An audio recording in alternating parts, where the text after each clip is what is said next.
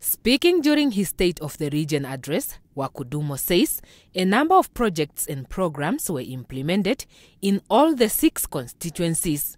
These include the completion of the construction of infrastructure in the Ndiona settlement, Rundu, and at Divundu village. In addition, he says the maintenance of the road and electrification program in Ndiona, water, housing infrastructure development in Rundu and Divundu were also some of the projects completed during last financial year. The road infrastructure development, the construction of the district road DR 3402 from the University of Namibia intersection via Kaisosi to Vungu irrigation scheme, Kayengona Clinic, Shambu Traditional Authority Palace, Rundu Rural Constituency Office is due to be completed by the 31st of July 2022.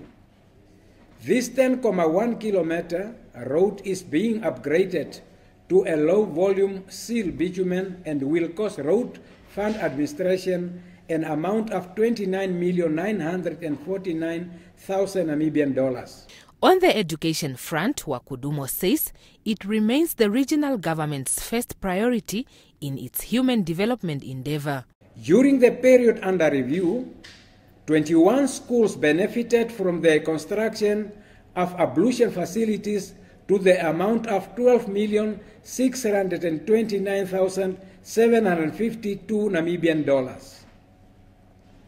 Furthermore, an amount of 6,255,872 Namibian dollars was spent for the construction of 14 classrooms at Rebecca Kambundu Primary School and Sarusungu Junior Primary School. The Kavango East governor also highlighted achievements in the health sector. When it comes to TB, a total of 497 cases were notified, with TB treatment success rate of 90.8 and antiretroviral treatment ART 99.4% of all clients tested were initiated on treatment.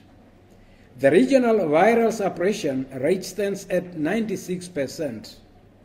On voluntary medical male circumcision, VMMC, the region had an annual target of 1,006. The region, however, did very well and exceeded the target to 3,597 clients circumcised. The dryland crop production and the National Horticulture Support Programs, as well as Poultry Value Chain Scheme, continue to be implemented in the region.